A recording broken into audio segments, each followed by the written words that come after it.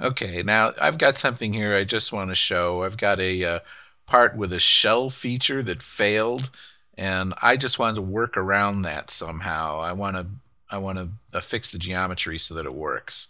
So I'm going to get rid of these four holes here by using the delete face feature. This might be the cowardly way to do it, but it's the way I'm going to do it. And let's see, I'm going to select these four holes here and use the delete and patch method, and well, sure enough, that works. Okay, so congratulations for the delete face. Now I put the delete face after the shell in a rolled back state. So now I want to actually flip positions. I want to reorder the shell after the delete face. So I'm going to drag it down here, but it's not going to let me do that. Now, why won't it do that? It says it cannot reorder. Change would put the child feature before the parent feature. Well, how can that be? I didn't do anything to create a relationship between those two.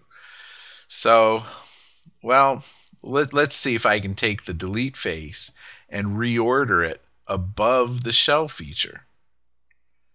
And, well, aside from this crazy message, remove dimension breaks, which has been in the software for many releases, let's say, it allows me to do it. So if it thought that the delete face was a child, now it doesn't somehow.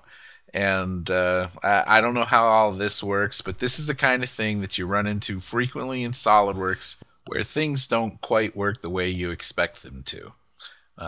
Maybe we can get some things like this fixed and get the software cleaned up. Thanks.